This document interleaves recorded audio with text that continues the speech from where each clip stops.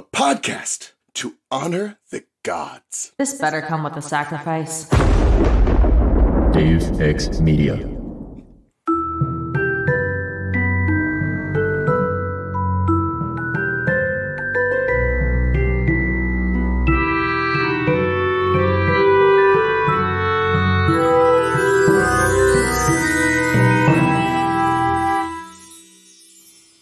Welcome to the restricted section where this is the last fucking time you will ever hear me talk about Order of the Phoenix. I'm your host, Christina. My co-host today is Brooke. Say hello to the listeners, Brooke. Hi, listeners. It is a pleasure to be here. I've got a scalding hot take, which is that I loved this book on the reread. All right, you just hold on to that feeling. Just hold on to it. My other co-host today is Haley. Say hello to the listeners, Haley. Hello, listeners. I'm Haley, and I'm stuck here between them. Haley,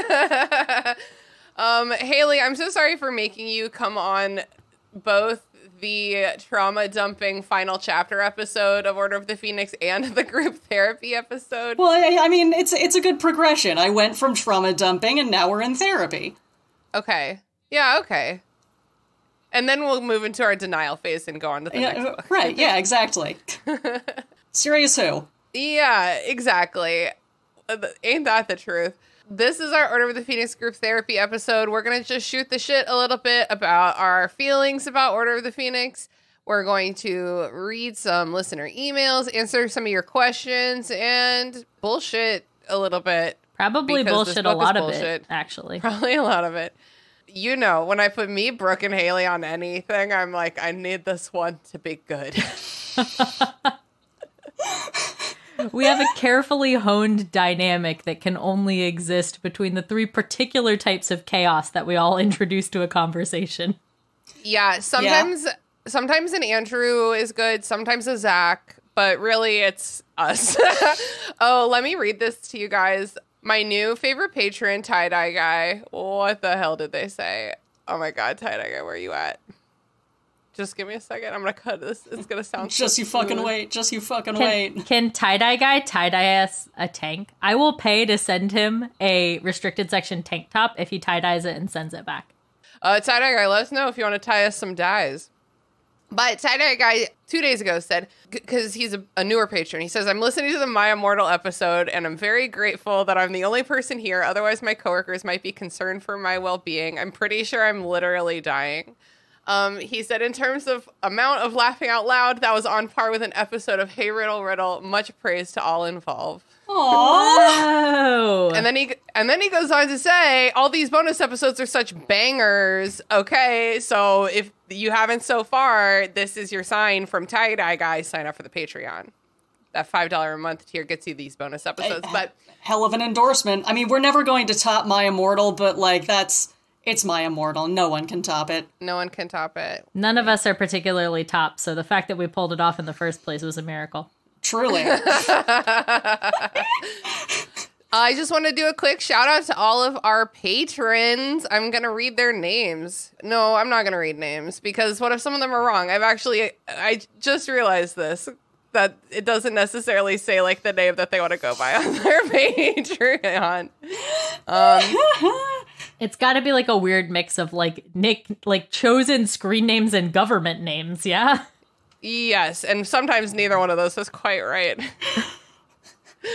Well-oiled machine here at the restricted section. Yeah, well, shout out to our patrons. I am physically in disbelief every single time, shuddering in disbelief that anyone cares enough to listen to us. Sans paying for it. The fact that anyone pays to listen to us is shocking, and we love you. Let's talk about Order of the Phoenix. Brooke, explain yourself. Okay, so here's the thing. I canonically only read these books once and then never reread them ever again in my life. Hold them dear, but never reread them, right? So this is my first time ever rereading this series, and I'm doing it live on the air with you, our beautiful listeners. Just as a reminder, this isn't live. They're not listening right this second, but... Well, then how are they going to call in, Christina? Oh my god, what if we did let them call in somehow? That would actually be fun as hell. That would be fun.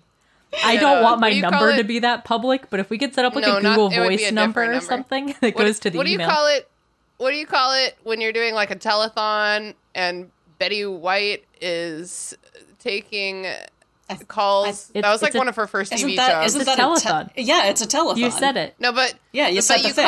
No. It's like the switchboards are lighting up, or like is that what that is? That's called a call to action, which I would imagine you would know given the fact that you do PR and marketing. No. Switchboards are lighting up is not a call to action. That's a call that action is already happening.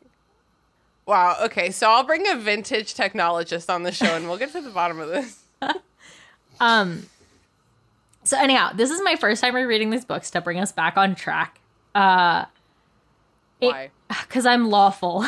I'm lawful evil, but I'm lawful.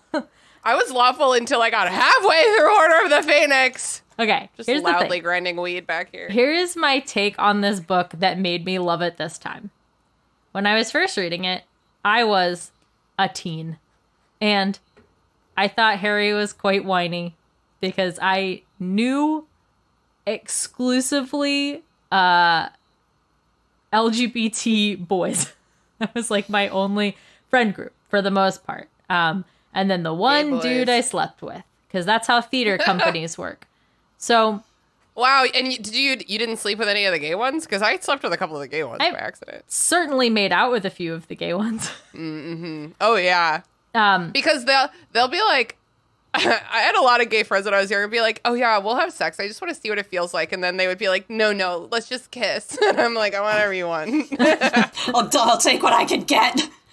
No, actually the one that I slept with, I met through theater, but was not in theater. This is way off track. So, point being that I found Harry quite whiny. I thought that the drama that existed in this book was nonsense, and I didn't like a lot of it, and I thought that it dragged on for a long time. The things that have changed for this reading. I cannot. Your literary opinions just mystify me. That you changed from what you just said. That you changed from that. yeah. So here's what's changed in my opinions about life. First one is that my reading speed is dramatically increased, which helped this book fly by in a way that it didn't when I was a teenager. Fuck you! I've been reading this since August. I got to do it in chunks. I think it took me like 3 days of distracted reading to finish this book.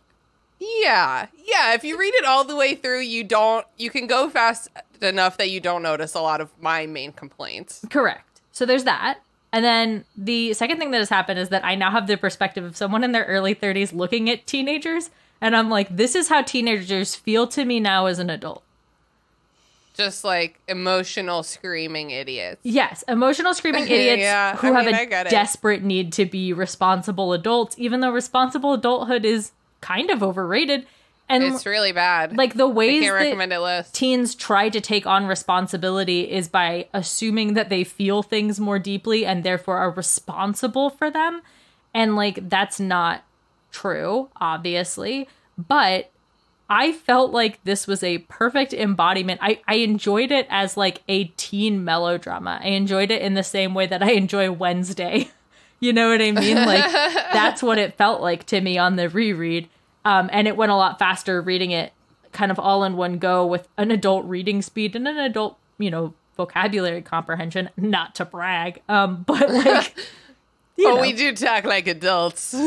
I language pretty good at this point in my life. And so rereading it, I actually really enjoyed it for those aspects. I found this book to be incredibly comedic on the reread, despite the fact that it is not tonally comedic. Right. I feel like that's a problem. With the notable exception of the end, which I think actually is a successful action scene. I find the action to be entertaining to read. At the end, the fight in the ministry. And then I do feel that there's a genuine emotional weight to the death of Sirius Black. So I think between all of those things, I actually really enjoyed this book. Yeah, I kind of agree about like the ending, that the action's fun to read and that there's emotional weight to Sirius Black dying. I don't necessarily agree that like the action sequence like made any sense to me in a lot of ways, or that the whole rest of the book was good in any way. For me personally, I didn't like it. I think the pacing's bad. I think that the writing's extremely unedited. Like, I just think that so much should have been cut from this, and I don't respect that. There are some standout moments that I love. I really, really love the infamous Harry Potter Cho Chang Valentine's Day date. I really love the crazy astronomy owl when they go like attack Hagrid and like McGonagall comes out. That's like a fun scene. I like, oh my god, my brain's just thinking of Grop and I can't get away from it now. I like when the twins bust out. So there's like some standout moments, but to me, like everything in the middle is like so inelegantly handled that it's distracting. I do think you're mixing a couple of very interesting character moments, which is, first off, anything with Neville in this book. Oh, yeah. I think all of the depth that gets added to Neville's character and the fact that we see him in contexts outside of just being a bumbling student, I think is very, very cool. Totally agree. I think that Ginny has a really fun time in this book. I really enjoy her character. And it's the first time we really see her character outside of her being like possessed and scared, right? Sure, yeah, and she's pretty cool. And then I do like the like weird tacit dynamics that start to really reveal themselves between Ron and Hermione in this book as well. Oh yeah, okay. Yeah. Haley, what's your take on Order of the Phoenix? So, I don't hate this one. I agree with all of your criticisms, Christina. It is too long. The pacing is like kind of sloppy. The organization isn't great. There's a lot of stuff in there that doesn't necessarily need to be in there.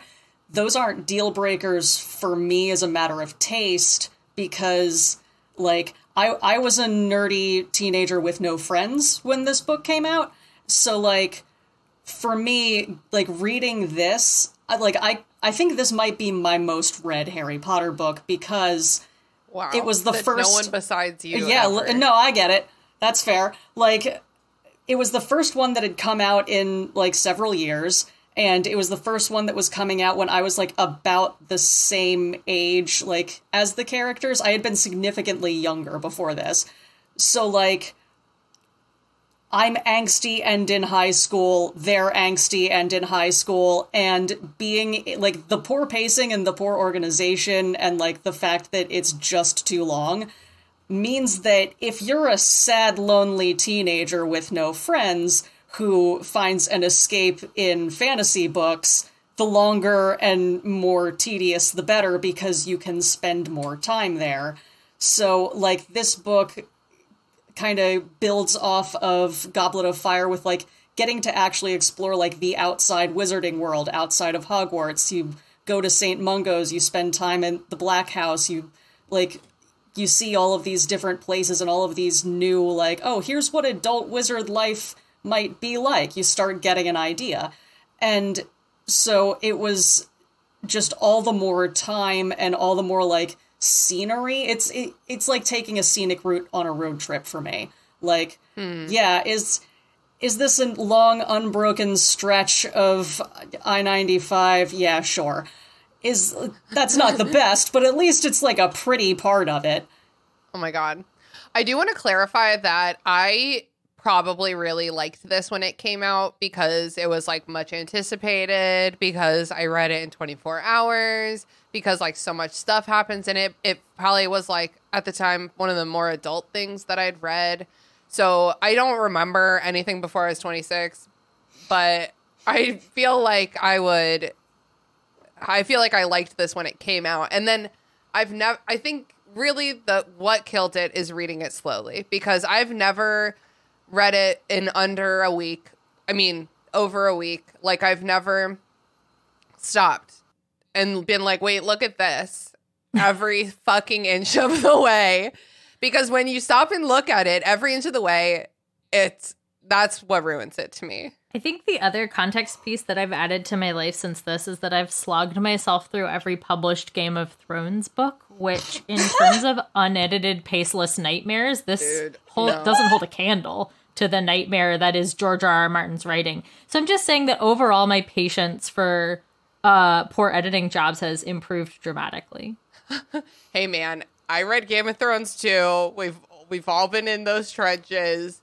Now that shit, I also, to be clear though, I was reading that when I was a lifeguard, so I read a Game of Thrones book in like 3 days, which is fucking insane. That's because I was reading like 10 hours a day. So maybe I can only read long slog books if I do it in like a single sitting. That's a good thing to know about yourself. Yeah. I want to talk a little bit about the Dumbledore issue. I want us to like constantly be checking in with like the read on Dumbledore's character. And I have a couple emails that I'm going to read and then we can chat about him a little bit. This first one's from Claire, our friend Claire. She's been on the show several times before. Hi, Claire.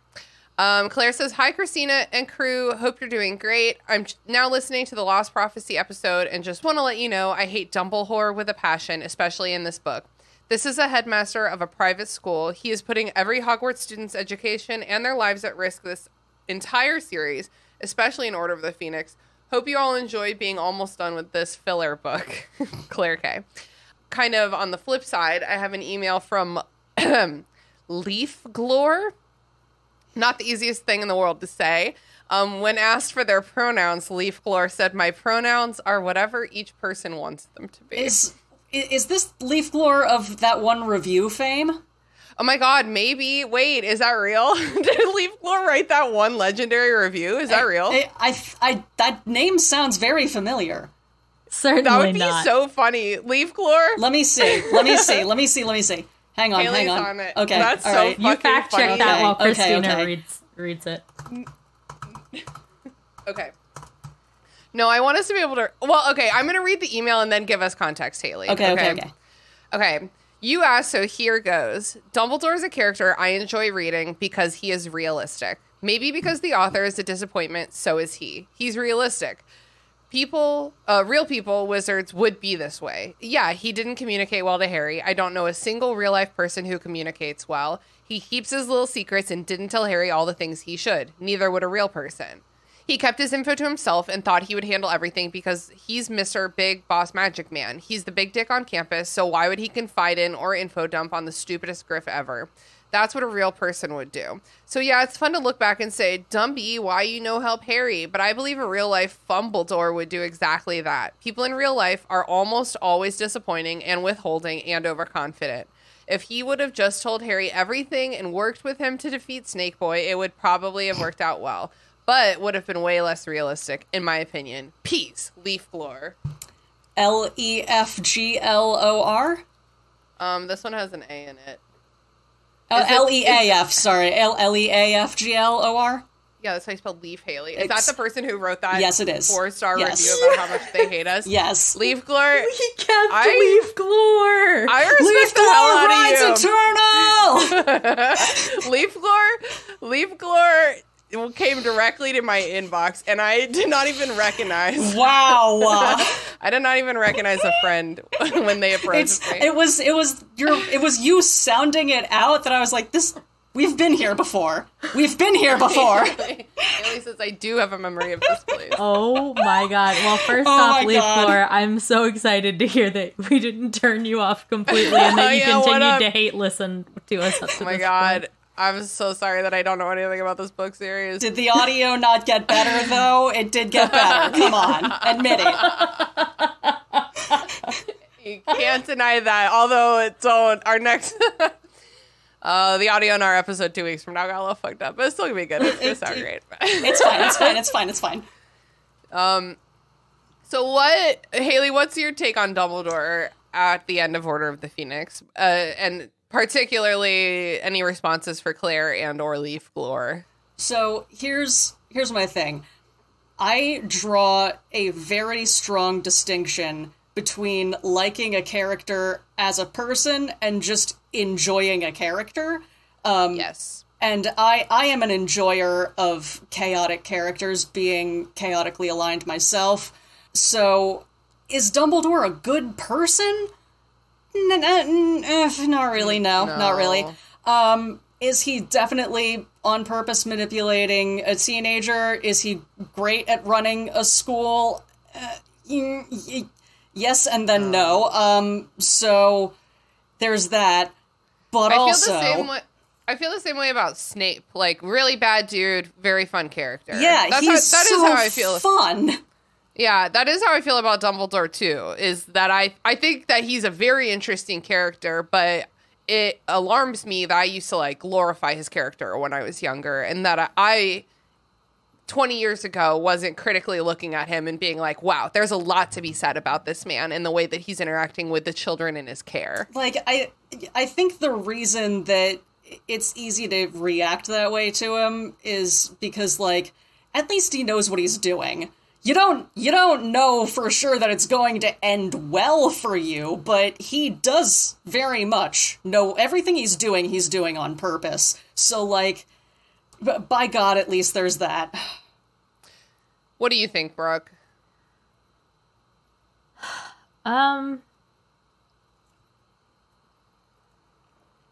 Okay. So I think the reason that there's so much discourse around Dumbledore is that the character that he becomes is not the character he started as. And what I don't mean is that we've learned more about him and that changes things. I mean that I think the author had a completely different character in mind in the early books and then needed him for a different purpose in the later books. And adjusted accordingly. She was raising him for sacrifice. I mean, cycle of abuse. I think it goes beyond just like, oh, we learn more about him and we learn that he's complicated. Like, I think that the reason he gets glorified is because he was like a mythic, benevolent figure. And then as we needed more plot, we changed that direction. Mirror of Erised Dumbledore, totally different person. Mirror of Erised Dumbledore would simply never disappear on a student because they were having a hard time. You know what I mean? Like, that's just not what would have happened. So I think part of the reason the discourse exists in the first place is because the character is two fundamentally different characters. I think there's a real break around between third and fourth book. So that's, you know, to me, that's the reason the dichotomy exists. Where do I fall on that dichotomy? I think that I overall like latter Dumbledore as a character. I don't like him as a person, but I agree with Haley, and I think you, Christina, to an extent, that I think he's interesting to read. And that, you know, the complexity to him does feel somewhat realistic for someone who's 100 sure, you know, years old. Yeah. And I think in that amount of time, I think about the number of mistakes and shitty things that I've done in 31 years, and I imagine if I lived to be 100 that I would make even more shitty mistakes, you know?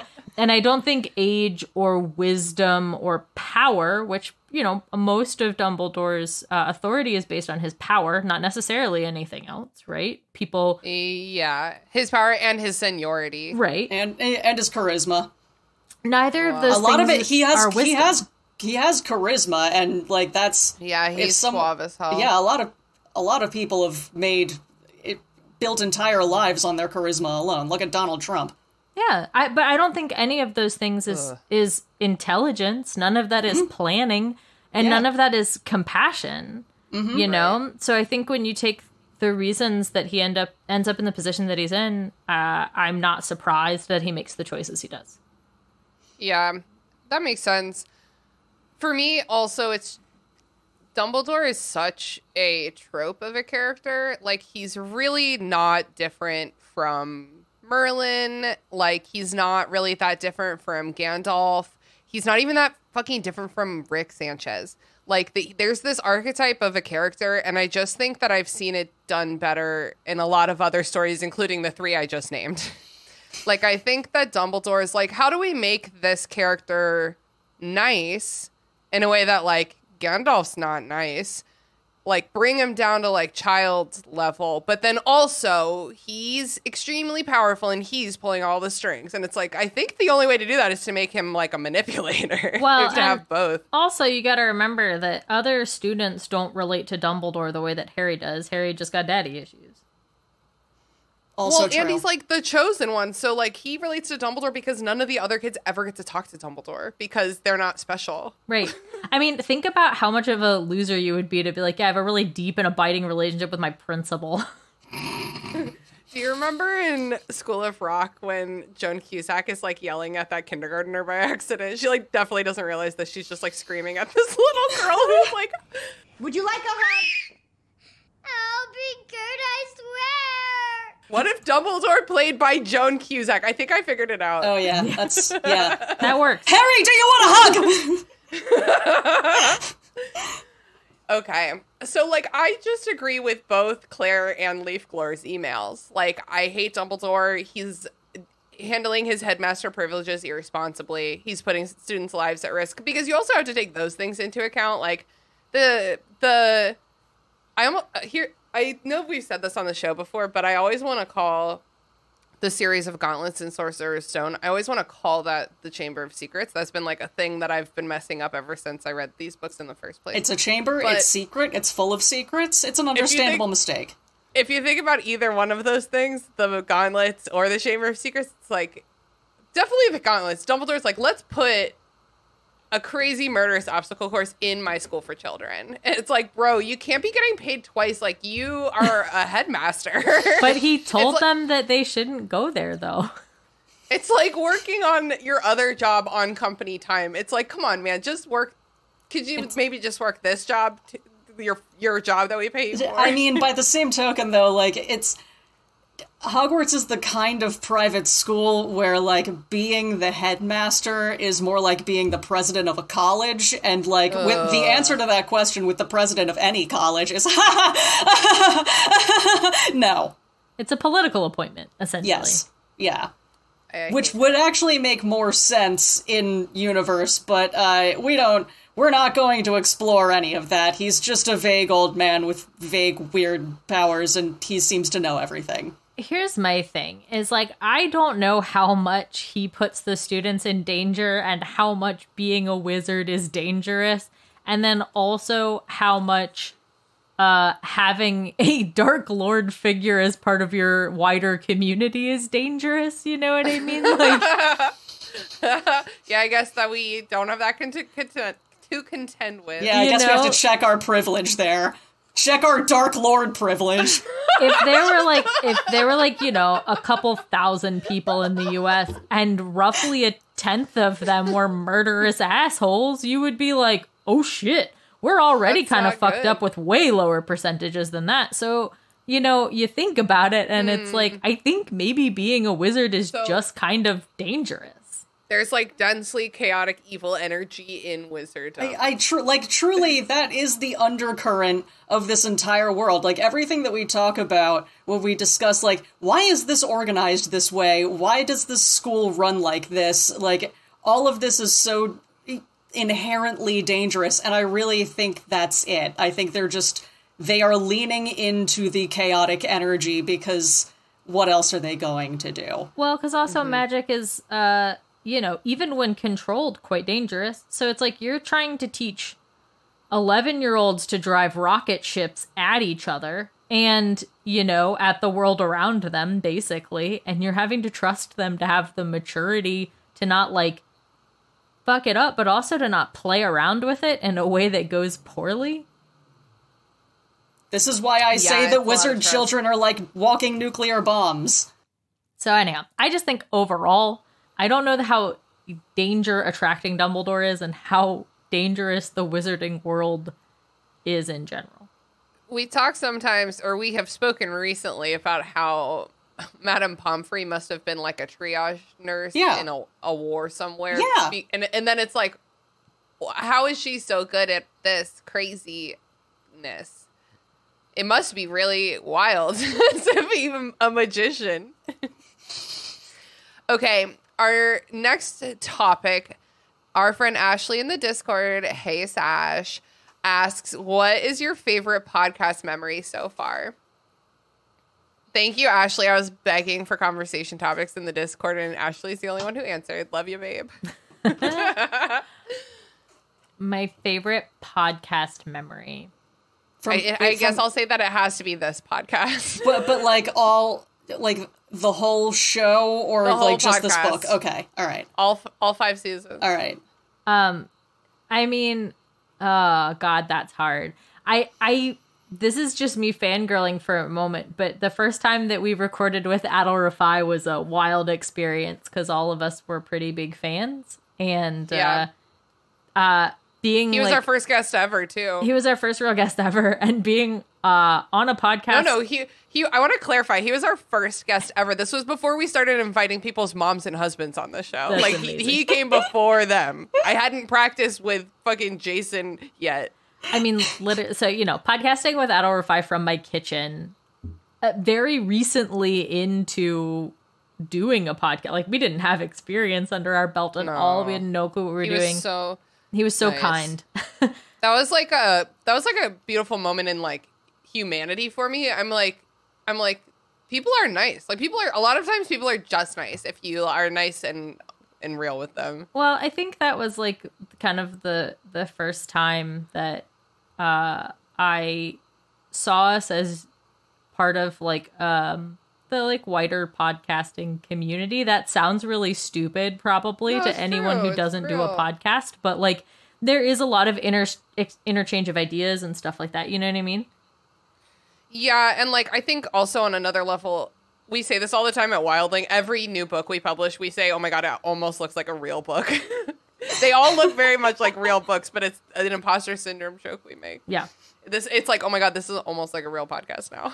But, aside from that, probably one of my favorite like comedic podcasting moments that's just us is listening to the last episode before COVID lockdowns and hearing you guys make jokes about washing your hands. Not feeling sick, so 10 out of 10.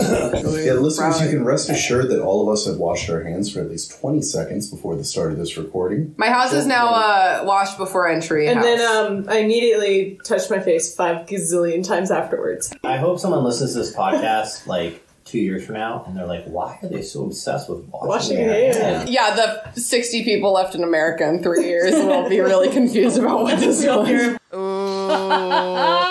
That didn't age well. Gets me every time. 1 week later, that episode had not aged well. It was so funny. I loved it really so funny. much. Wasn't that the one where Andrew sang? Oh, you may not think I'm pretty, but don't judge on what you see. I'll eat myself if you can find a smarter hat than me. No, that's the following one where it's just you, me, and Andrew, Haley. We're the only ones left on the ship. Yeah. So anyhow, that's like one of my favorite just us like comedic things. I wasn't necessarily there for that, but I find that introduction moment is very, very funny. But it was quite funny. Also, Haley, what's your... Sorry. Oh? I have to add... Yeah, I guess just we all one get more. 3. I have to add just one more. I'm so sorry. This is also an early days thing because we were all in the same room together, but Christina was so drunk and she went to pour herself a glass of wine and just didn't even kind of get the glass. She just dumped nearly half a bottle of wine straight onto her kitchen table. On her white tablecloth. Please continue. So much. It was like half a glass you just spilled. Oh, buddy. My favorite thing is how Hey, just That is a you strong clearly red. didn't. I'm enjoying the hell out of this. I saw This is your really the brain weakest that we've as done. you started ringing it. I saw your brain go like, "Oh wait, the microphone's gonna pick this up." just for our viewers at home to know, Tina was in such agreement with me that she peeing spilt her everywhere. wine. And so and that just goes to show you the quality we were working with early on because we were just like, it's okay to be exactly this drunk and producing content. Yeah, well, yeah. I got completely obliterated, I think, like 2 times on this show. And then I was like, that's enough. Because both times the next day I was like, I don't remember ending the podcast. I really hope it was good. I have been thinking even recently, I'm like, do I get a little too fucked up on the show? But you tell me, listeners. No, please don't. I'm going to carry on in this vein.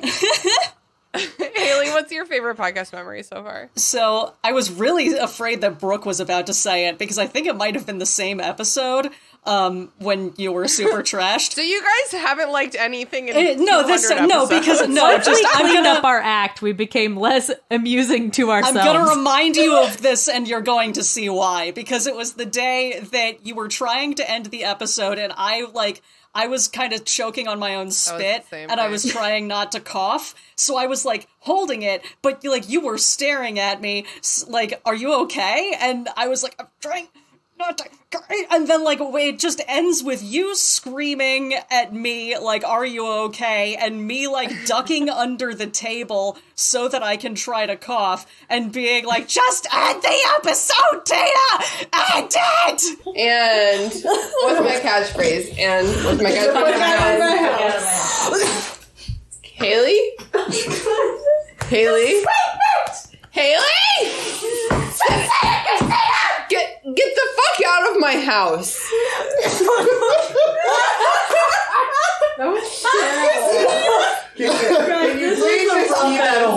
Can you please just keep that whole section in? Don't edit that out. Hey, shush, guys, shh. Get the fuck out of my house. And then it ends. I'm so sorry, Christina. You thought this question was going to be us ruining any amount of this podcast that was like polished and good. This is a roast. I'm going to deflect from you guys talking about how drunk I was that one day. I'm going to tell you a story about our mutual friend Rachel being really drunk last weekend that I am going to use to deflect from that drunk story. Okay, wait, hold on. Was it on the podcast? No, this is not my favorite podcast memory. I'm just telling you a funny random story that happened to me within the last 4 days. Okay. Kind of seems like you were also going to pick an early memory and then now you feel like it's too much. No, I was actually not going to pick a favorite memory. No, I wasn't going to pick an early memory. I was going to pick a favorite memory, which is the My Immortal Thunderstorm episode. Absolutely nothing as compared. That was like the peak creative, hilarious energy I'll ever have in my life. I think that is our best episode, but I mean, that one moment just stands out for me as a jewel of our friendship and the podcast. Wait, let me tell this story about Rachel. Okay, it's funny. Rachel's bachelorette party was last weekend, and we were camping at her aunt's house, and she's singing, guess what? Dancing Queen by ABBA, so loud with a karaoke microphone that's not hooked up to anything. It's just for the vibe. And she's in her little white mini dress, and she's like singing Dancing Queen with her microphone. And I hand her a pipe full of weed for her to hit. And she takes it with her other hand.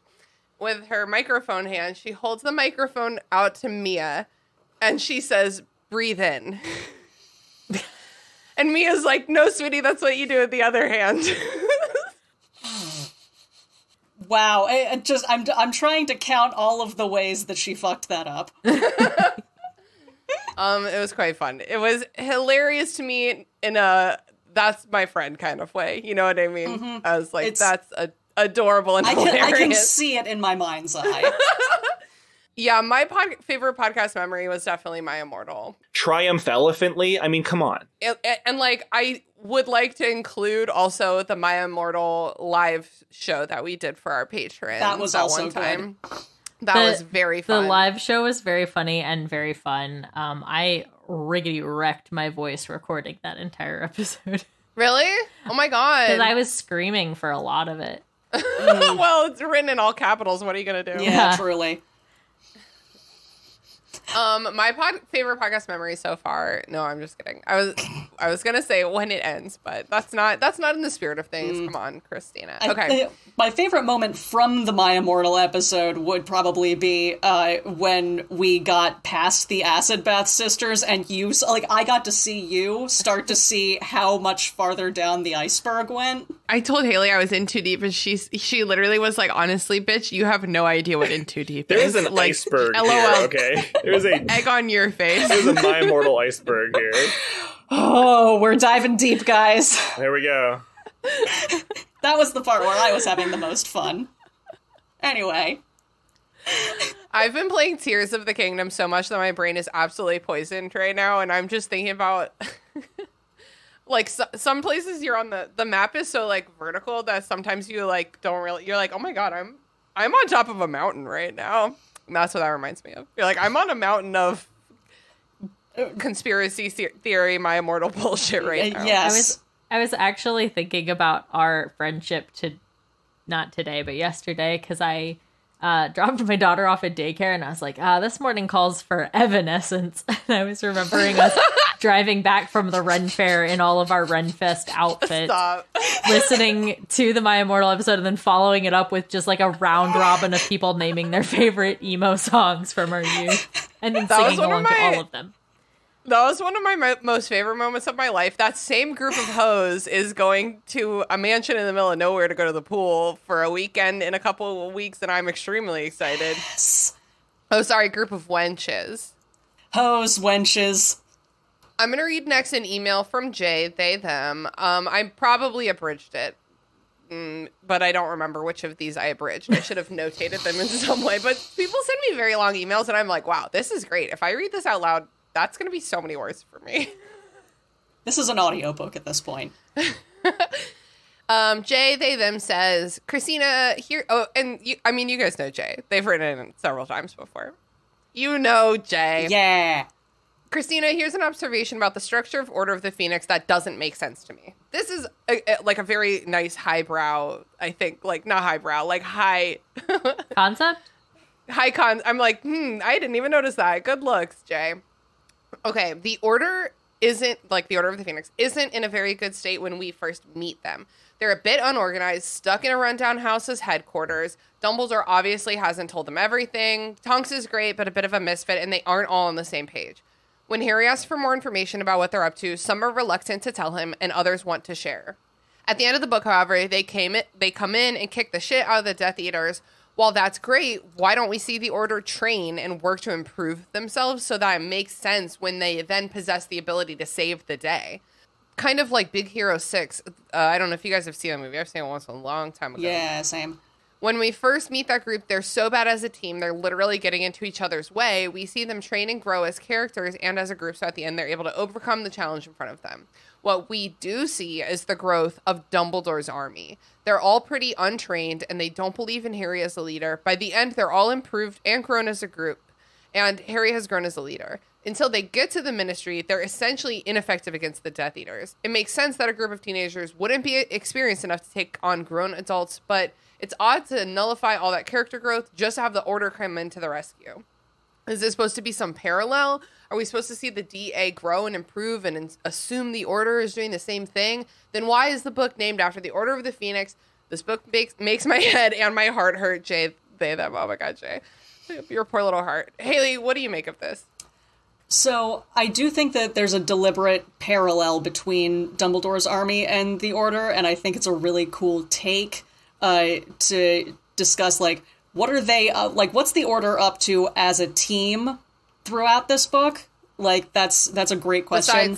Besides just scheduling shifts in the Department of Mysteries. Yeah, straight up. But I do also think that, like, all of these people have had combat experience in the past, not necessarily with each other, but, like, Kingsley and Tonks are already Aurors, like, Sirius was with the Order in the past, I feel like I want to see Tonks' Auror ring because, like, I kind of have a hard time envisioning it. Maybe that's because fuck the police and I identify with her on some level. And I'm like, come on, girl, I know that this isn't what you like. So I would like to see it. I don't think she's, like, super copy. I think I see her more as, like, a CIA type figure, like, gathering intel. That's kind of what the impression that I've gotten, because they do have a magical law enforcement squad that's mentioned a few times, and I think those are more like the cops, and I think the Aurors are like somewhere FBI. between detectives and the FBI. Yeah. So like they're on the case, but like they're like fucking Adam Driver in Black Klansman. Like that's the kind of shit they're doing. So like it's a little less cop, a little more secret agent.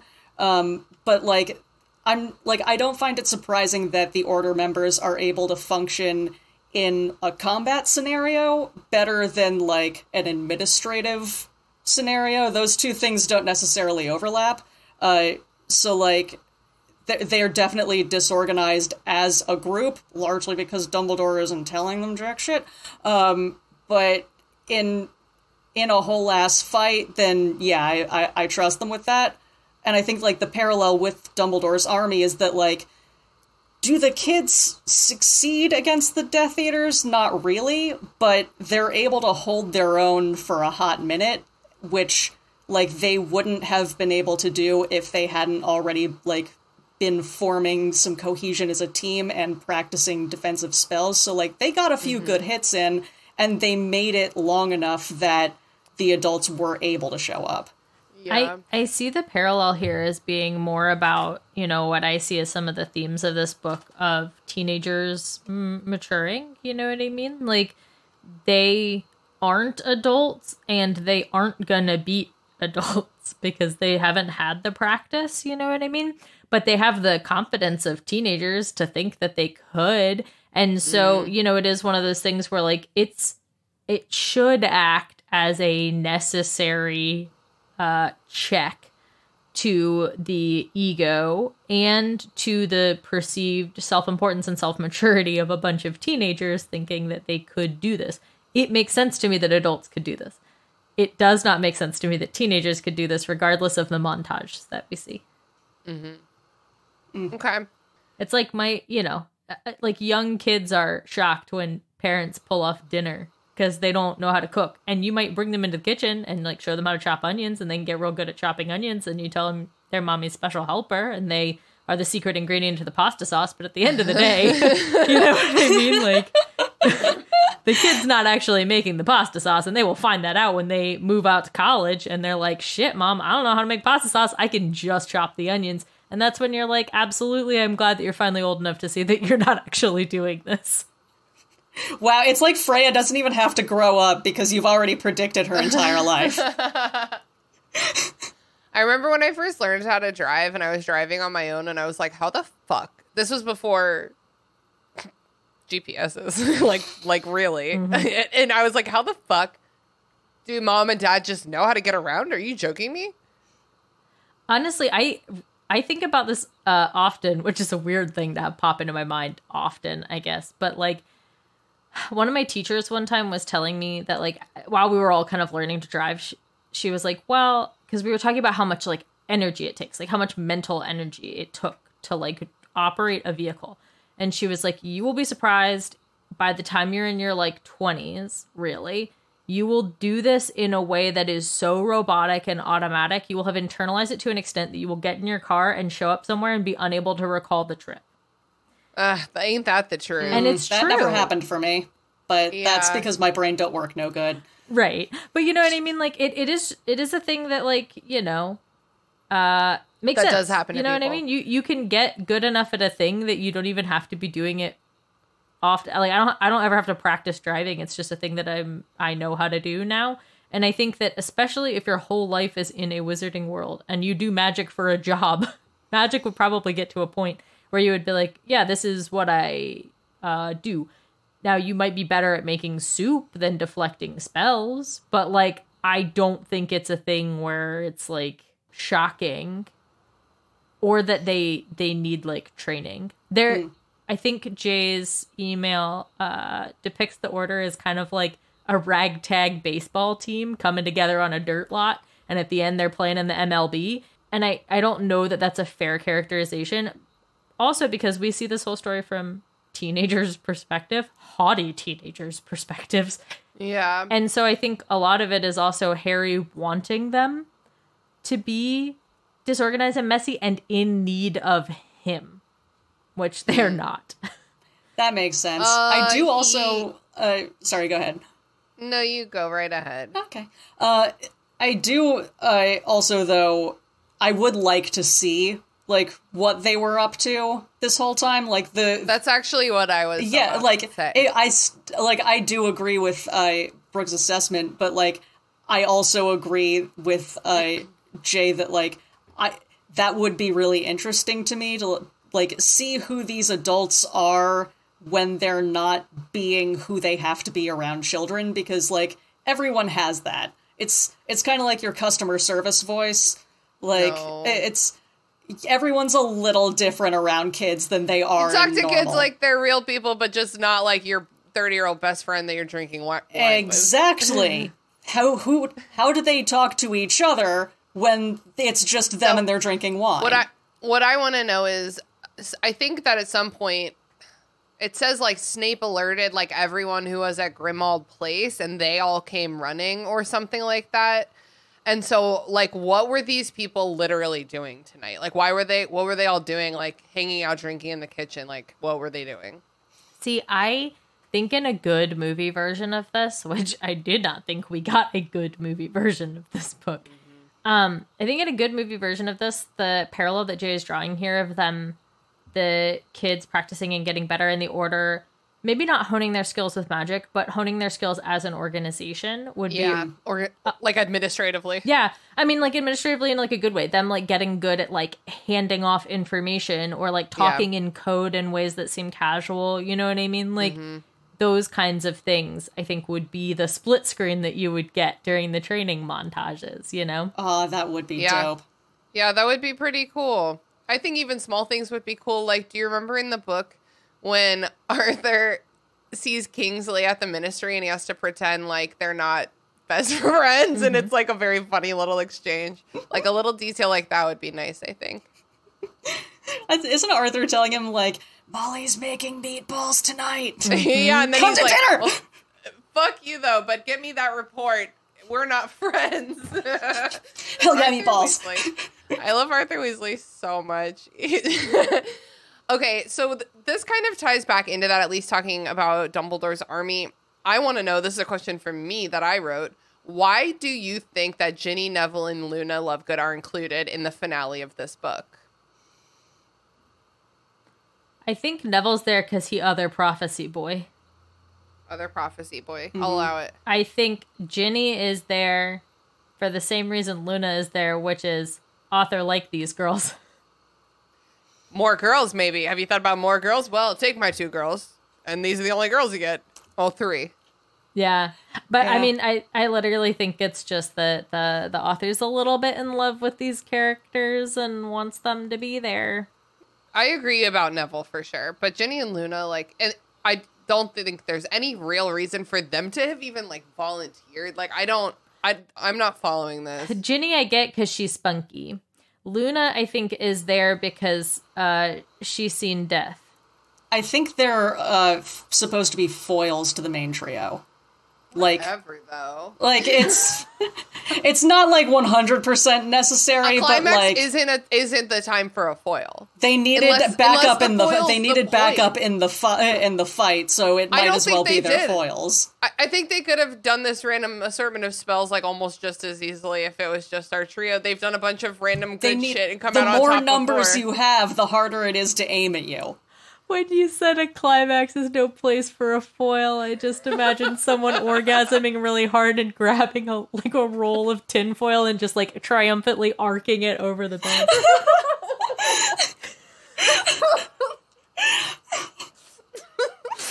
Anyway. Everyone's got their thing, man. Don't kink shame. But really, 3 foil characters in our climax it's a foil of each. It's a foil of each of them. Luna is obviously a foil to Hermione because she's all whimsical and shit. Why do you need foils? Who needs foils? Because my dude? they're getting older. They're getting think... older. It's exploring their characters more by introducing more characters for them to play off of because they've only been hanging out with each other for 4 years. I do agree generally that Haley is right and that I think they are, I don't know about total foil, but maybe they are meant to show the difference in the maturity and willingness to embrace danger, but also handle dangerous situations that our trio has gained over being in many of them versus real kids. I don't know. The real kids kind of just still run directly into it. I know, but like real kids would run directly into, you know what I mean? Like, I don't think I would have. I was a crazy 15-year-old, and I don't think I would have agreed to this. I think I would have found a reason to stay behind. But like they've got this is like an idealistic thing for the other 3, and I think that the point is the moment when Harry, Ron, and Hermione Ron and Hermione don't really have anything to do with Sirius either. They do not have to be politically involved with all this bullshit, but he's just assuming they're coming with, and like, why wouldn't they? And also, they're the ones with experience, as you've said, with these kinds of adventures. But then Neville and Ginny and Luna want to come along, and all of a sudden he's like, you can't come along, you're kids! And they're like, fuck you, so are you. So it's kind of the fact that they're more normal than the other 3 and more regular than the other 3 kind of highlights, like, hey, this is super dangerous for all of you, actually. And also gives them more targets during the fight so that, you know, it's easier to run and scatter. Well, and I also think that it gives, wow, this sounds bad. Harry's kind of a shitty friend. We know this. I think he is used to the idea of putting Ron and Hermione in danger and doesn't think twice about it. But having these other characters is what gives him his moment of, like, conscience. And it's because he doesn't trust their capabilities because he does see them as normal kids. And so he's like, if it was just me, Ron, and Hermione, I would feel okay about this because, A, I know that they have chosen these situations before and that they would choose them 1,000 times again. B, I'm confident in their abilities because I've seen them in similarly dangerous situations. And then C, we are best friends, and I feel that, like, this is what best friends do, even though Harry's the only one with nothing to lose, and he forgets that constantly. And, well, rather that Sirius is his one thing to lose, and that's why he's here. And so, you know, I think that the only reason that they survive this, maybe, is because Harry had a reason for once to play it safe. So this question in particular, to me, I can't not look at it from an editor's perspective. And I think that this is too many fucking characters to be visually keeping track of. And I mean that when you're reading a book like this, there's fucking like 15 goddamn characters. And you are having to keep track of like where they are because they keep moving in a new place. It's like a fucking nightmare for like processing. Like, you can't I don't feel like you can get a good grip on anything. And editorially, I would have told her that she needed to clarify it. Like, you need to, like, send some characters ahead to, like, make it, like, you need to do something. Like, maybe some people do fucking stay behind at Hogwarts. Like, there just can't be, like, 15 individual people, like, moving chess pieces in your climax. Like, I think it's a nightmare to follow. I think it's supposed to be a nightmare to follow, and so is a war zone. It. I actually support it. For the inherent chaos of the scene, I think it illustrates that without having to like constantly say like it was pandemonium. You know what I mean? It's like the dark gritty take on those Scooby-Doo montages where everyone's running in and out of doors, but like the wrong doors across a hallway.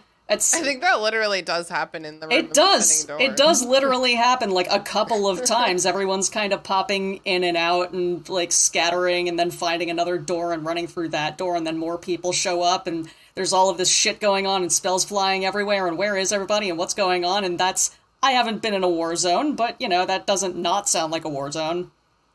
I guess to me, it's just that there's like not like a why. Like, why does it have to be like this? Like, I think I was because wizards are all about the drama, Tina. It's been actually a really long time since you've dropped that one on. Yeah, well, you gave me it was wide open. I mean, I just like the whole last like 200 pages of this book. I'm like, why? Stop. Like, no, like none of this. Because we need something really, really exciting and chaotic and overwhelming to force us to sit down and endure the whole chapter where Dumbledore explains himself. I hate those chapters. Don't let him explain himself. Yeah, exactly. And I think that is why the more drawn out the Dumbledore explaining himself chapter is, the more dramatic the climax has to be to tucker you out so that can be the thing that drones you off to sleep. Let's move on. Next, I want to read an email from Tekena. And this is, as they say, stream of consciousness.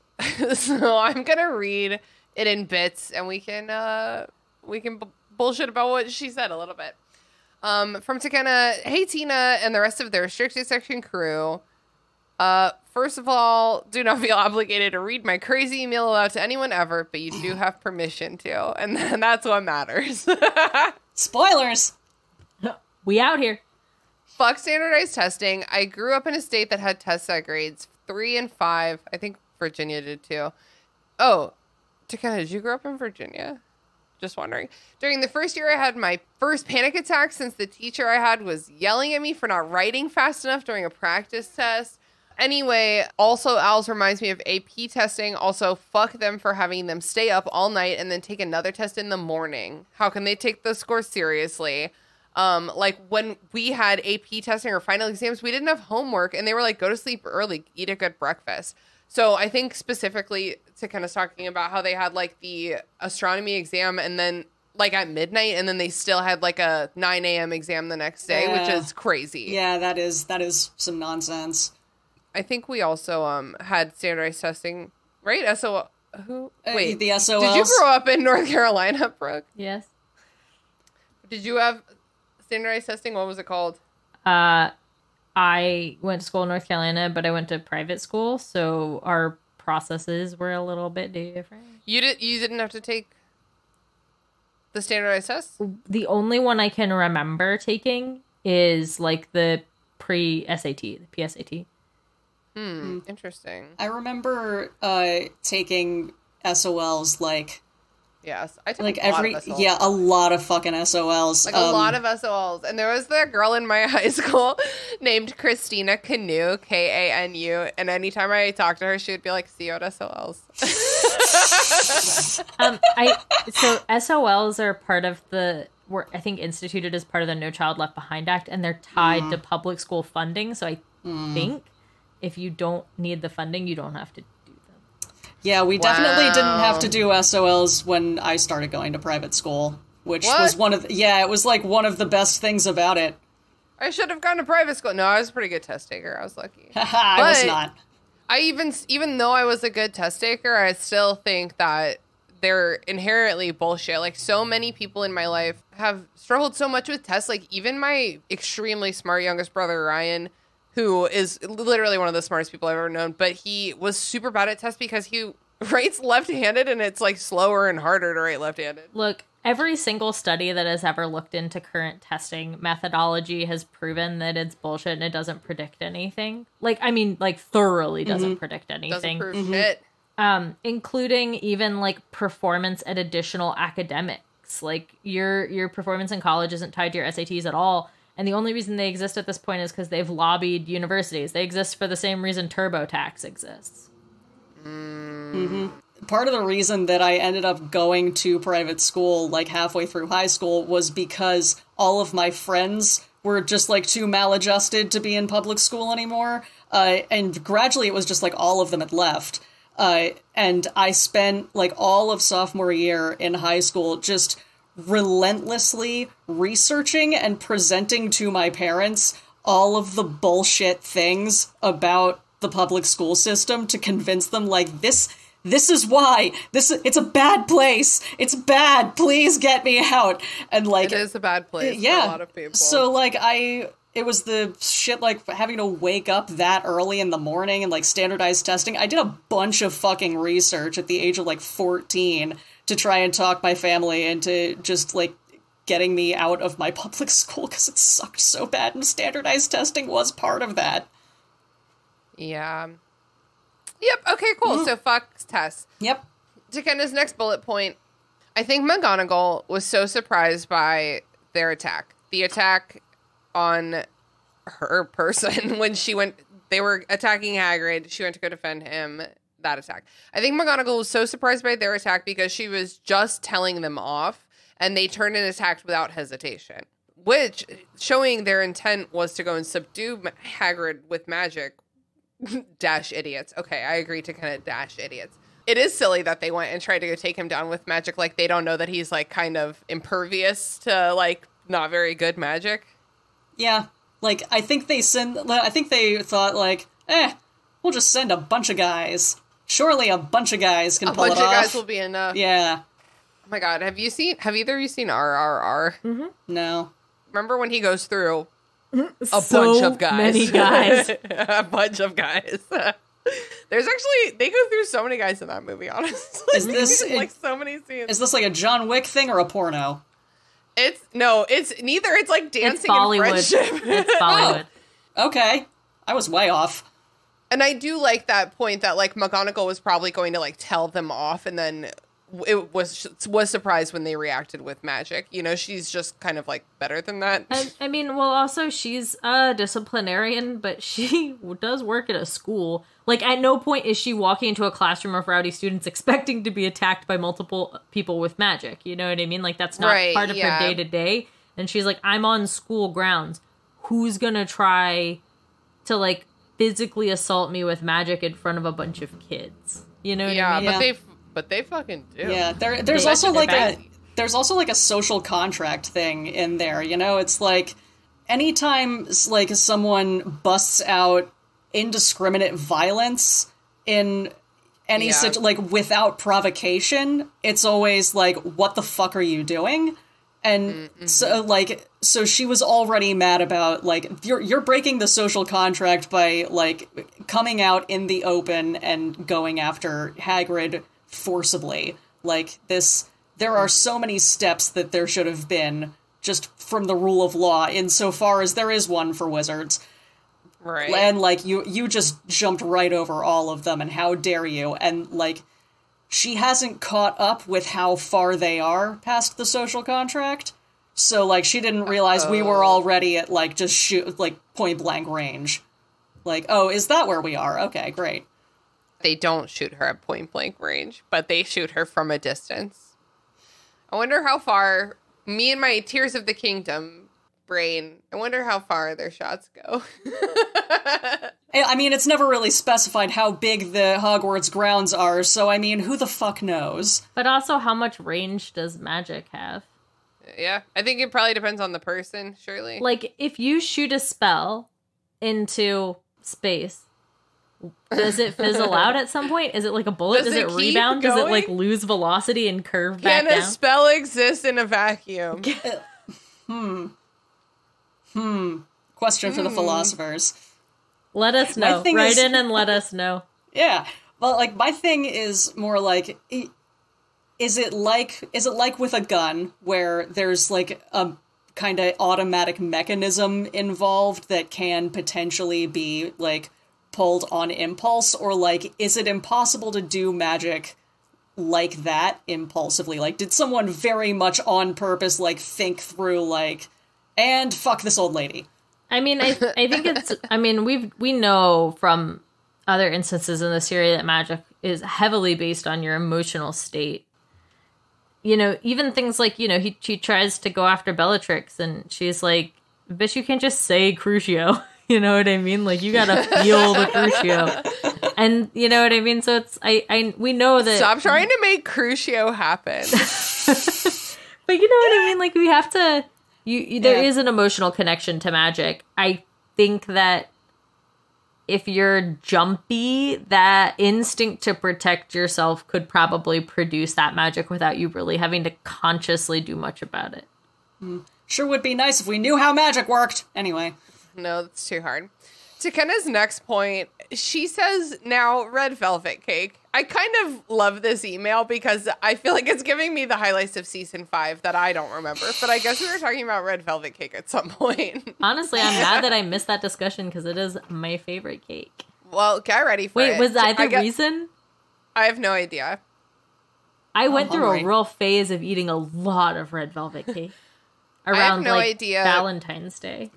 Well, so you probably weren't the one who brought it up because apparently when we were talking about it, we had no clue what red velvet cake was because it kind of felt the need to explain it to us. So I'll read this email.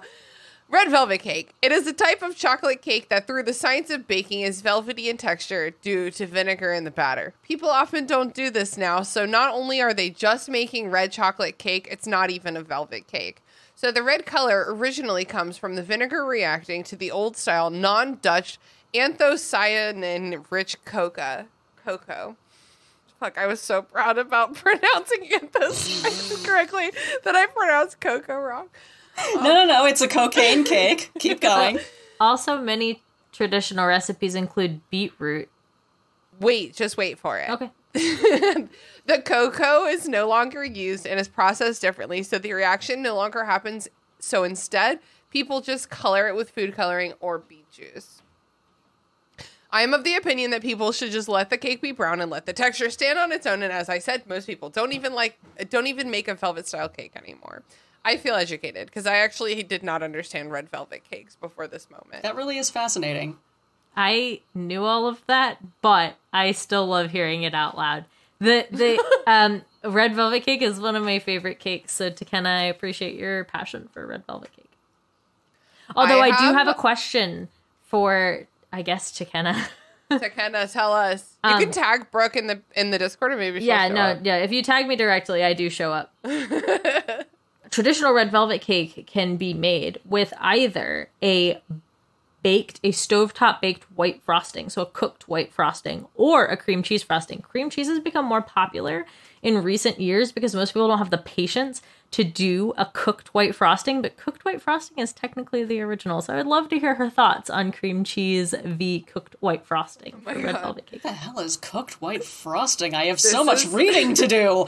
This is the B plot of the podcast, is figuring out red velvet cake. This is our arc as we get older, is just like exchanging baking tips. You know that Grace plugs a recipe almost every time she's on the show. Yeah. She plugs a recipe every time I see her. Tekenna says, Order of the Phoenix used to be my favorite book because I related to the angst and would just like rush through the book. Reading it slowly is so excruciating. It's so boring and poorly written, and gotta be honest, I am not even reading it. Good. I don't recommend anyone Teacher's pets! But like no editing, and someone said it was like a chapter between chapters, and that is like the whole book. I can't emphasize this enough. I don't think anyone should be reading along at this point. Like, guests come on and they're like, sorry, I only read this chapter. And I'm like, God, don't read more. Like, you don't have to drop everything and pick up Harry Potter right now. Yeah, that makes perfect sense, actually. Stop getting lawful guests. Okay, Tekenna's next bullet point. I'm loving these bullet points, Tekenna. Thank you so much. So I enjoy, perhaps there is an implied slash there, how the character the author is most like is Umbridge. Like just constant prejudice and a refusal to listen to any point of belief for a second about how they're wrong. Like they inadvertently gave us a character that says exactly how we feel about them now that their opinions are open to the public.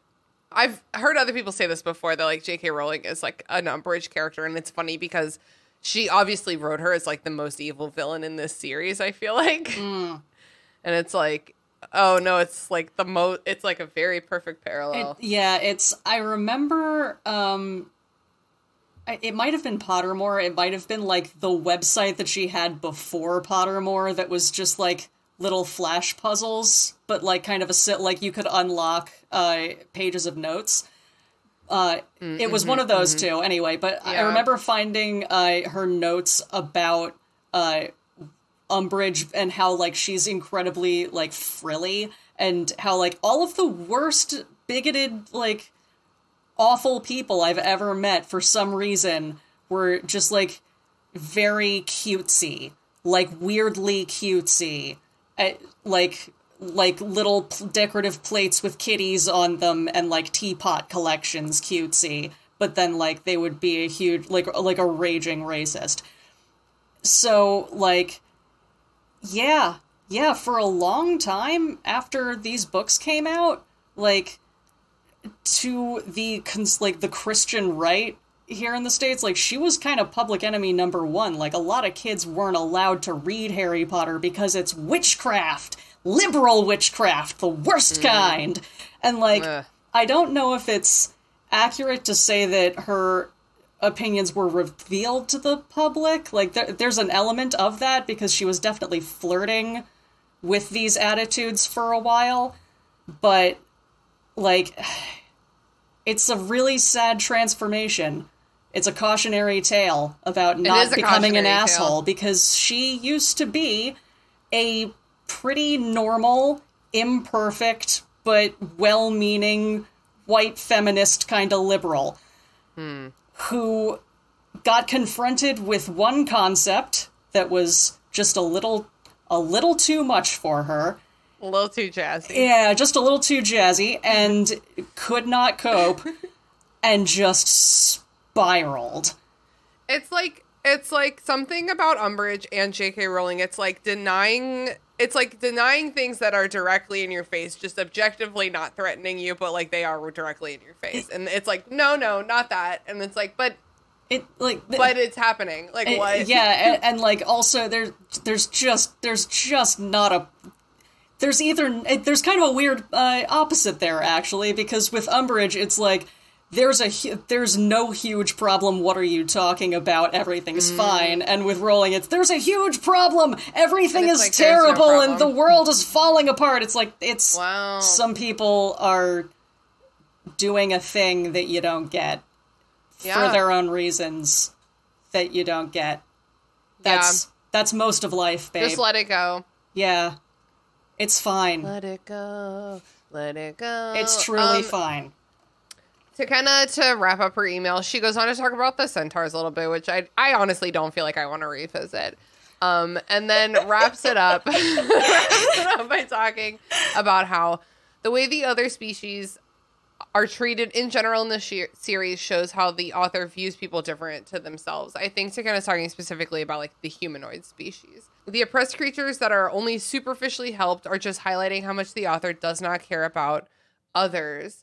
Like, she loves to other people and then keep them down and raise up the natural wizards. Like, there's no furthering of centaurs, goblins, house elves, all beings that are clearly sentient and deserve to be more a part of the magical community. White feminist energy. That's it right there. But, like, without the feminism, because she hates women. And I think that ties back to Umbridge's hyperfeminism. Like, the way... Hyperfemininity? Maybe it's because I... just also take the pink thing personally, but I've never liked like J.K. Rowling's like, what if you were this girly? That would like we hate that, right? Like we hate girls. It's just like I don't know, man. It's like why can't she just be a bitch? Like why does she also have to be these other things? I think that this author is just super lazy, and like to kind of mention just as like look at this. Doesn't that suck? And then doesn't do any work whatsoever to prove anything. Yeah, that's about right. Like, J.K. Rowling invents new species for humanity to subjugate. That's what's happening in this book. Like, these are not real species. In science fiction and fantasy, you can do anything you want to. And if you're smart, you can make it good. And if you aren't really that good at writing, maybe, then it's nonsense Fantasyland. It kind of takes on a note of Willy Wonka and the Oompa Loompas. Yeah. That's something that I've learned since working in publishing is that people who don't read fantasy are like, this book doesn't make any sense. That's fantasy, right? And it's like, no. That's not what that is. That's sci-fi. No. She's not wrong. The next email is from Claire. I do realize we already read an email from Claire, but she sends good emails. Claire says, "Hi all, hope you're doing well. I am re-listening through the backlog of episodes, and I just got to the Pensieve episode, in Goblet, in which both Adel and Christina question the legitimacy and the mechanics of Pensieve memories. Why are we, as the audience, supposed to trust Pensieve memories from any of the characters? We know that from Slughorn in Book 6 that the Pensieve memories can be altered by what the person wants to believe or how they want to remember the story.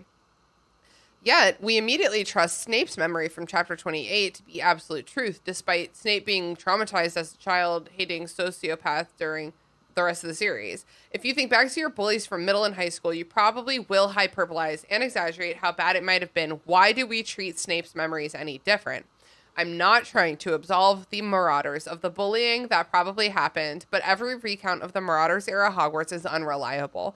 Whether by Snape's trauma from not having any friends besides potentially Lily, Sirius's trauma from his time at Azkaban, losing his mind, or glorifying James and his time at Hogwarts, or Remus's trauma after losing so many friends and being isolated in the war. Would love to hear your thoughts. I love this perspective, and honestly, every episode that comes out where we talk shit about any of the Marauders, Claire DMs me and is like, ouch, I'm loving this episode, but it hurts. I think that, I mean, we do see in Slughorn's altered memory that it, like, feels altered while we're in it. is the only kind of Yeah. justification that I'll throw in. But that's the only example we have, though, and like maybe Slughorn is just bad at it.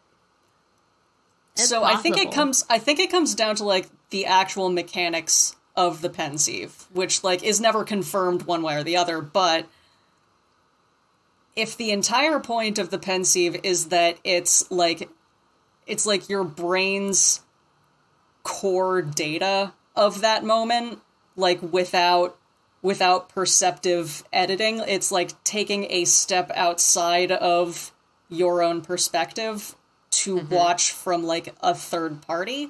And so I think I get the impression that it's supposed to work in that way, where like you can revisit a memory and see like how accurate is how I'm remembering this.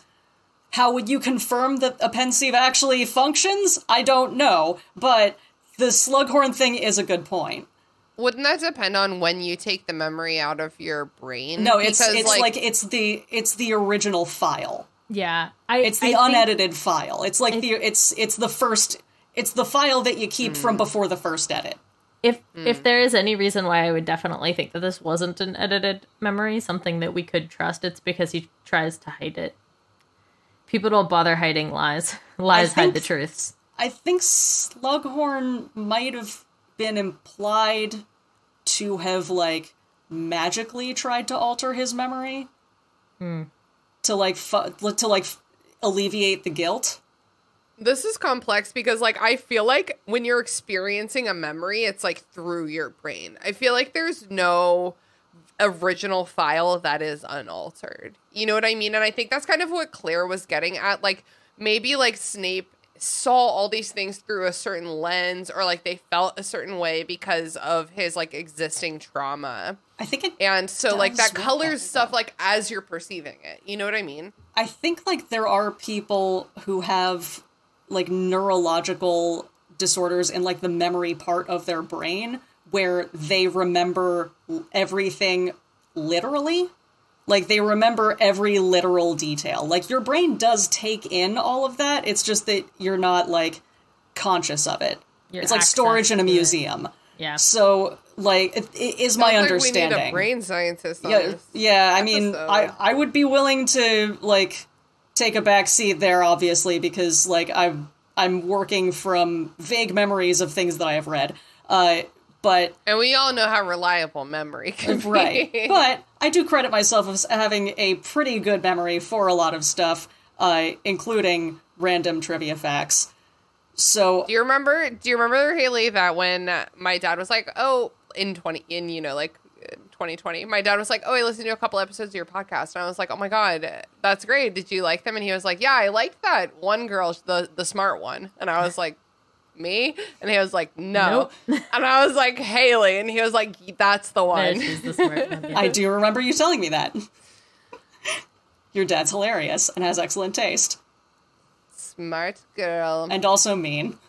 I do like this though, Claire. Like I like wondering about like, for example, we see a lot of Dumbledore's memories throughout this series, and like, who's to say that he hasn't fudged anything? Like, he's not reliable in terms of like his honesty and transparency, and he's also extremely magical. He's not, and I don't think Snape is either, but the reliability of the exact details, I think, is less important than the overall context and the fact that it probably was similar, even if not exact. Like, the degree to which they're shitty may have differed, but the fact that they were shitty is probably the kernel of truth regardless. I guess I'm wondering more if Dumbledore like intentionally changed things. You know what I mean? Oh, like, you mean most like in of- Dumbledore's memory? Moving away like, from the Yeah, Snape memory thing? Dumbledore's. But also, I'm trying to think of every memory of his that we visit, and they're all about other people and not about, like, stuff that he did. You're right. There's the one where he goes to get Tom Riddle from the orphanage. Yeah. And then There's I the guess trial. you're absolutely right that those aren't. Yeah, like, oh no, most of- the well, trial all of- in, yeah, in but all Goblet of of the- Fire. But why would he change? Yeah, that? well, Yeah, all like, of the- there's no point. Well, like, all of those trials aren't memories about himself. Yeah. They're things that he remembers seeing, but they aren't things that, like, he would want, like, But that why doesn't would matter. he He need could to still- change them? Well, yeah. People generally change could. memory. Like, he could, theoretically, but, like, it just never comes up. All right. I would like to read our final email of the night. This one's from Mots. Mots, you sent other emails that were too long, and I didn't read them because the episode has to end at some point. Mots says, hey, you asked for listeners' input regarding the whole thing about turning things invisible, being or not being a part of Transfiguration. So here's my theory. Joanne didn't know or care enough to think this shit through. Thank you all for the show. I love you all. Sincerely, Mots. Mots, Wow. I love you too. That was very concise and perfect. Spot on, my dude. Let me just check the old Discord server and see if anyone has any final questions for us. Oh, Tie-Dye Guy, 10 p.m. with a question for us, our final question. Do you think this is your last reading of the Harry Potter series? Brooke, what do you think? I don't know. If my daughter's interested in it one day, I would probably reread it with her. But not like less inspired to. No. You've already read it twice, which is more than most. Yes.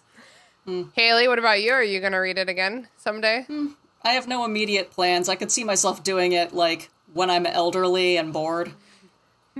Haley, that was almost going to be verbatim my answer. Like, I definitely am going to need, like, probably a decade, but then maybe I'll read it all in a week and it'll feel like the good old days. You know what I mean? I'll be like, yikes, yikes, yikes, but we'll be going so fast that I won't even be able to feel the yikes. Yeah, because you won't have to go through, like, fucking chapter by chapter and do like a book report. Like, but a funny drunk one on every single chapter. Funny drunk book report. Haley, my next podcast is kind of also a funny drunk book report. Yes, I know. It's your brand. Wait, I'm going to buy funnydrunkbookreport.com. Brooke, do you have any last words about Order of the Phoenix, period, before we move on with our lives? No, liked it more than I expected. I think viewing it through a comedic, dramatic teenage lens severely helps it. So, also read it quick. Yeah, slow rolling this book is the wrong choice. I think that if you liked the comedic, teenage, dramatic part of it, I think you're gonna fucking love Half-Blood Prince, because I think it's only that and so much conciser and better and funnier and cuter. I believe you. In my opinion. Haley, do you have any final words about Order of the Phoenix? Period. No, I think we're good. I think having the trauma dump episode followed by the group therapy episode, I've gotten it all out. Yeah, are you sure after all of these episodes you don't have anything left to say? I think I'm good. I think I'm actually good. Yeah. Honestly, I'm good too. Like, I'm done. Let's go to Half-Blood Prince. I like that book so much more. I read it like 3 months ago to pre-read, to take my notes, and I love that book. So do me a favor, listeners. Please send me messages for, guess what? Our Half-Blood Prince pregame episode, which is coming out July 12th. Between now and then, we'll have some unlocked Patreon bonus episodes, perhaps a little alien or wizard. Ooh, that was a weird one that we did not anticipate, but came out good, though. I changed the name of it halfway through. Also, our Fantastic Beasts episode from the Patreon. And then finally, the legendary Mott's Hardest Harry Potter Trivia Ever episode. Oh, God. That episode is actually, I think, one of my favorite moments on the podcast. I've never felt less in control of my own podcast. That was... including when I blacked out in episode 3. Kind of legendary. I mean, that and when you blacked out in episode 3. And then, of course, we're also going to be releasing one single Pride Month episode. I don't like to give too much pride to this fandom, but I'll give it its due in a 30-minute episode. Out of spite! Out of spite. And then we're going to get into Half-Blood Prince, which I genuinely do like. So I'm excited to maybe get back into a book I like. Like, I want my persona on this podcast to be enjoying herself. Like, Order of the Phoenix was so rough for me. Well, and then we move after Half-Blood Prince to the end. It's fine. One book at a time, one chapter at a time, one funny drunk book report at a time. Step, day by day. The last episode ever of this podcast is coming out on Christmas 2024. That's wild. I scheduled it already. God. So anyway, listeners, please send your Half-Blood Prince questions. Are y'all ready to move on to plugs? Mm-hmm. Are we doing plugs? It's not. Yeah, we always do plugs. Oh, I thought that was just chapter episodes. No, I do. All right, I have nothing prepared. But Haley, okay. Why don't you go first? All right, cool. Dracula Daily's happening again. Oh, yeah, boy. Yeah. Do you want to get regular letters from your good friend Jonathan, who's having a lovely vacation in Transylvania? Then, boy howdy, do I have the chronological epistolary romantic novel for you. Whatever you think you know about Dracula, if you haven't read the book, then no, you don't. It's one of the most adapted to film books of all time, and not a single one of those movies is even a little bit similar to the book. There's a Keanu one, and then now there's also a Nicolas Cage one. The Nicolas Cage one is actually, has the most references to the actual... It's pretty worthwhile. It's honestly, I had a good time. Yeah, it's a great time. It makes me wish we still did Movie Night Crew. It acknowledges the fact that Renfield existed, so there's that. There's a whole dude named Renfield. He eats bugs. Renfield's, spoilers, not really, but Renfield has an apartment in that movie, and I want his apartment. It's so cute. He's genuinely great at decorating. But yeah, Dracula Daily, it's all of Dracula in chronological order, straight to the email inbox of your choice. I recommend your work email, so you have something to look forward to during the day. But Haley, you're like, this is literary. I get it. Yeah. It's, you do what you gotta do. But if you haven't read Dracula and you've been meaning to, we're not that far in. It keeps going until well into October. Hell yeah. Wonderful plug, Haley. You pulled through. Hey. Brooke, where can people find you on the internet? You can find me on Instagram at Passion for Parks. And I would like to plug Last Train to Key West. It is a amazing summer read. It's a unique historic fiction romance novel, and that it deals with an event that I didn't know existed prior to the fact that there was a book that I read about it. So very interesting. Very fun, female driven, but weird combination of gangsters and, all kinds of good stuff, but good summer read, a good beach read. Cool. So yeah, Last Train to Key West. Highly recommend. Amazing. Thank you so much. I've been your host, Christina. You know where to find me. And today I'm going to plug... Who fucking knows? Not me.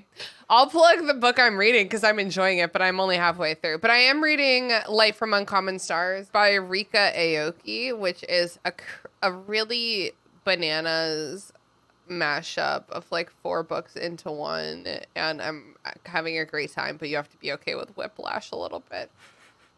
It's what if Deal with the Devil, also Violent Prodigy, also transgender narrative, also...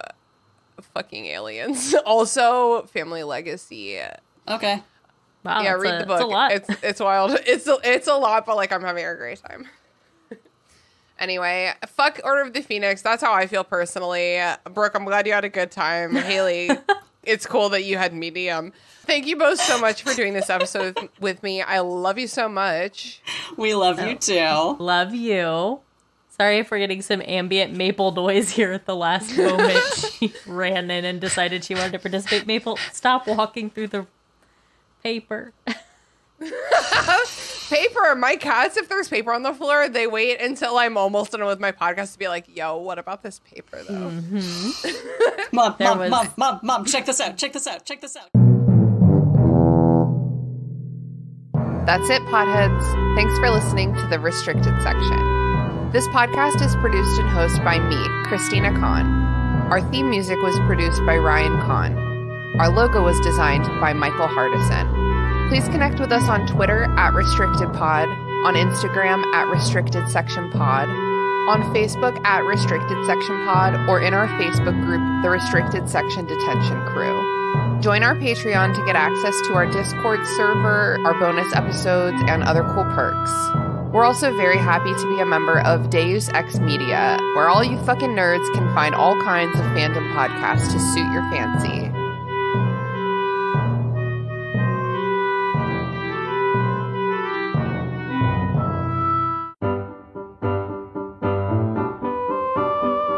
Have you ever gotten so distracted in Stardew Valley that you forgot to sleep? Have you realised that you have a whole room in your house full of dolls? Or have you even bored your friends to sleep talking about your passion? Well then, Content Capable is the podcast for you. Join me, Sam, as I chat to people passionate about what they do, asking questions about how they fell in love with their passion, what they do, and how it interacts with their day-to-day lives. Catch the podcast every Monday as I find out what makes someone tick, all while gleaning interesting and insightful life lessons along the way. There'll be laughs, a bit of crying, a whole lot of conversations, and we learn just a little bit more about the world around us.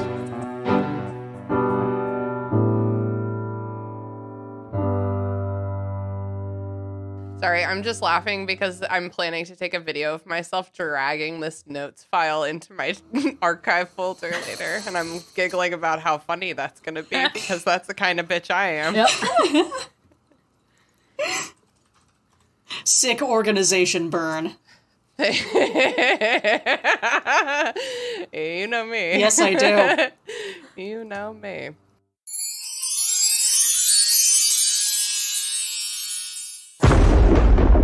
Dave X Media.